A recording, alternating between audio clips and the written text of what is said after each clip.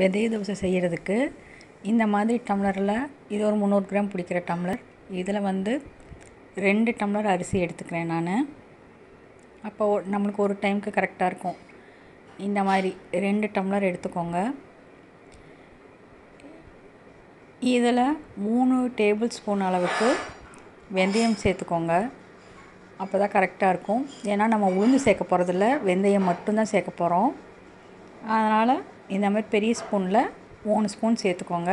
இதுக்கு மேலே வேண்டாம், இந்த அளவு போதுமானது. இது ரெண்டையுமே வந்து தண்ணி ஊற்றி ஊற வச்சுக்கோங்க. வெந்தயம் வந்து நைட் ஃபுல்லாக ஊற வச்சு அடுத்த நாள் மதியம் அரைக்கிற வரைக்கும் கூட ஊற வைக்கலாம், ஒன்றும் தப்பில்லை. எவ்வளோக்கு எவ்வளோ வெந்தயம் ஊறுதோ அவ்வளோக்கு அவ்வளோ நல்லது. அதே மாதிரி அரிசி வந்து 4 மணி நேரம் ஊறினா போதும். பட் வெந்தயம் வந்து ஒரு 8 மணி நேரம் ஊறினா இந்த மாதிரி வந்துடும். அரிசி வந்து 4 மணி நேரம் ஊறிச்சுன்னா இந்தளவுக்கு வந்துடும். அரைக்கும்போது இந்த வெந்தயத்தை போட்டு அதில் இருக்க தண்ணியை கூட சேர்த்தியே அரைச்சிக்கலாம். தண்ணியை வேஸ்ட் பண்ண வேண்டாம். அந்த தண்ணியில் தான் சத்தெல்லாம் இருக்கும். அதனால் அந்த தண்ணியை எடுத்து வச்சுக்கோங்க. மாவு அரைக்கும்போது தேவைப்படும். கூட இந்த மாதிரி கொஞ்சம் கொஞ்சமாக தெளித்து அரைச்சி இந்த மாதிரி எடுத்துக்கோங்க. கொஞ்சம் பொறுமையாக தான் அரைக்கணும். மிக்சியில் அரைச்சா நல்லா வரும், கிரைண்டர்லேயும் அரைக்கலாம். பட் மிக்சியில் அரைச்சா இந்த மாதிரி கொஞ்சம் கொஞ்சமாக தண்ணி சேர்த்து அரைச்சி எடுத்து வச்சுக்கோங்க. அரிசி அதே மாதிரியே போட்டு கொஞ்சம் தண்ணி விட்டு நல்லா அரைச்சி எடுத்து வச்சுக்கோங்க. இப்போ வெந்தய மாவும் அரிசி மாவு ரெண்டையும் சேர்த்து கலந்து வைக்கணும். கண்டிப்பாக உப்பு சேர்த்து தான் கலக்கணும். கல் உப்பு சேர்த்தா நல்லது. அதனால் கல் உப்பு சேர்த்து நல்லா கலந்து வச்சுக்கோங்க. காலையில் ஊற வச்சோம் அப்படின்னா சாயந்தரம் அரைச்சி வச்சிடணும். அப்போ தான் அடுத்த நாள் காலையில் தோசை ஊற்றுறதுக்கு கரெக்டாக இருக்கும். அது புளிச்சு உப்பி வர்றதுக்கு நம்ம டைம் கொடுக்கணும்.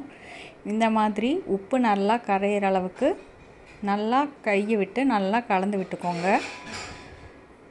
எவ்வளோக்கு எவ்வளோ நல்லா கலக்கிறோமோ அவ்வளோக்கு அவ்வளோ நல்லா சாஃப்டாக வரும். கொஞ்சம் பெரிய பாத்திரத்துலேயே போட்டு வச்சுக்கோங்க. ஏன்னா சின்ன பாத்திரத்தில் போட்டு வச்சோன்னா அது பொங்கி வந்துருச்சுன்னா அது யூஸ் பண்ணுறதுக்கு கஷ்டமாக இருக்கும். அதனால் இந்த மாதிரி மூடி வச்சிட்டிங்கன்னா உங்களுக்கு வந்து அது பொங்கி வந்தாலும் வெளியில் வராது. அதனால் யூஸ் பண்ணுறதுக்கு நம்மளுக்கு கம்ஃபர்டபுளாக இருக்கும். இப்போ காலையில் இந்த மாதிரி எடுத்து பிடிச்சி உப்பி வந்துச்சு. அதை வந்து நான் கரைச்சி வச்சுருக்கேன். இந்தளவுக்கு இருக்கும் மாவு. இப்போ தோசை ஊற்றுறதுக்கு நல்லா கல் காய வச்சுருங்க. லைட்டாக எண்ணெய் விட்டுட்டு இந்த மாதிரி முதல்ல ஒரு கரண்டி ஊற்றுங்க. அதுக்கப்புறம் சும்மா ஒரு 1/2 கரண்டி இல்லாட்டி 1/4 கரண்டி இந்தளவுக்கு ஊற்றுனீங்கன்னா போதும். ரொம்பலாம் வந்து தேய்க்கக்கூடாது. லைட்டாக ஜஸ்ட் இந்த மாதிரி மட்டும் லைட்டாக மட்டும் தேய்ச்சி விட்டிங்கன்னா போதும். ரொம்ப தேய்ச்சோன்னா நல்லா இருக்காது. இது ஊத்தப்பம் மாதிரி தான் ஊற்றி எடுக்கணும். லேசாக சுடுற தோசை இல்லை, இது ஊத்தப்பம் மாதிரி தான் ஊற்றணும். நல்லெண்ணெய் சேர்த்துக்கோங்க. அதுதான் இந்த தோசைக்கு வந்து நல்ல டேஸ்ட் கொடுக்கும். இந்த மாதிரி அந்த ஓட்டையாக அந்த மாதிரி வந்துச்சுன்னா தான் நம்ம மாவை கரைச்சது வந்து அரைச்சது கரெக்டு. அதுதான் அந்த சாஃப்ட் டெக்ஸ்சர் கொடுக்கும். அந்த ஓட்டை மேலே கொஞ்சம் எண்ணெய் விட்டுட்டிங்கன்னா தோசை வந்து இன்னும் நல்லா டேஸ்ட்டாக இருக்கும். இப்போ இந்த மாதிரி இருக்கிற ஸ்டேஜில் வந்து திருப்பி எல்லாம் போடக்கூடாது. இப்படி போட்டிங்கன்னா தோசை வந்து பிஞ்சு வரும். அதனால் கொஞ்சம் டைம் கொடுங்க, கொஞ்சம் வேகட்டும். இந்த மாதிரி ஓரம்லாம் நல்லா வெந்ததுக்கப்புறம் திருப்பினீங்கன்னா தோசை பிஞ்சு போகாமல் வரும். இந்த மாதிரி போட்டு திருப்பி எடுங்க. இந்த கோல்டன் கலர் வந்து போதும்.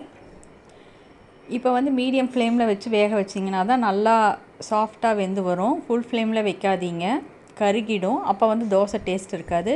கொஞ்சம் நேரம் மூடி வச்சுக்கோங்க. இப்போ வந்து நல்லா வெந்து வந்திருக்கும். இப்போ இதை இன்னொரு தடவை திருப்பி போட்டு எடுத்துக்கோங்க. அப்போ வந்து நல்லாயிருக்கும். இதோ நல்லா வெந்து வந்துருச்சு. அந்த ஓட்டையாக வந்திருக்கு பாருங்கள். அதுதான் வந்து அந்த சாஃப்ட் டேஸ்ட் வந்து நம்மளுக்கு கொடுக்கும். அடுத்த தோசை ஊற்றுறதுக்கு முன்னாடி மறுபடி கல்லில் கொஞ்சம் எண்ணெய் விட்டுட்டு அடுத்த தோசை ஊற்ற ஆரம்பிங்க. அப்போ தான் ஒட்டாமல் நல்லா வரும். இந்த மாதிரி ஊற்றுங்க. இதுக்கு வந்து சைட் டிஷ்ஷுக்கு வந்து தக்காளி குழம்பு நல்லா மேட்ச் ஆகும்.